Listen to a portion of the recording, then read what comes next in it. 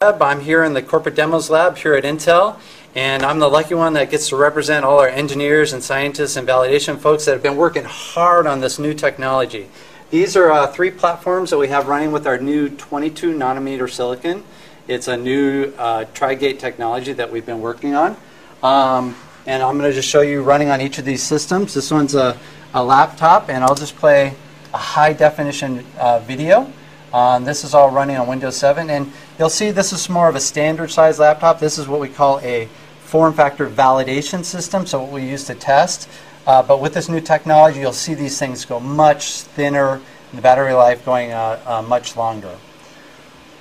The second system we have here is a server. It's a web server, and we'll just bring up our web page that we have on here. This is the world's first 22 nanometer web server.